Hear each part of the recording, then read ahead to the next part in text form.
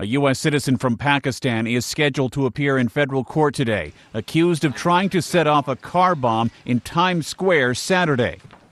Attorney General Eric Holder announced the arrest of Faisal Shahzad early Tuesday morning. But it's clear that the intent behind this terrorist act was to kill Americans. Holder says the 30-year-old Shahzad was identified by customs agents at JFK Airport in New York, then arrested as he tried to board a flight to Dubai. United States Attorney's offices in Manhattan and Connecticut, along with the New York Police Department, have worked night and day to find out who was responsible for what would have been a deadly attack had it been successful. It was Saturday night when officials say Shahzad drove this 1993 Pathfinder full of explosives and parked it in Times Square. Authorities were made aware of the smoking SUV by an alert T-shirt vendor.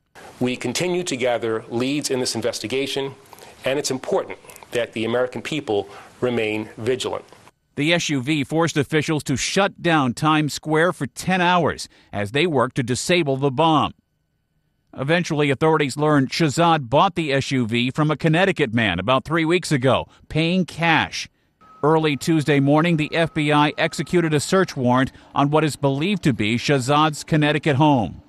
The first mission of our search was to ensure the public safety as well as the safety of our law enforcement team. That is complete, and the public is safe. The Pakistani Taliban did claim responsibility for the attack over the weekend. It's unclear if Shahzad is connected to that terror group, although officials say he did recently return to the U.S. after 5 months in Pakistan. Ed Donahue, The Associated Press.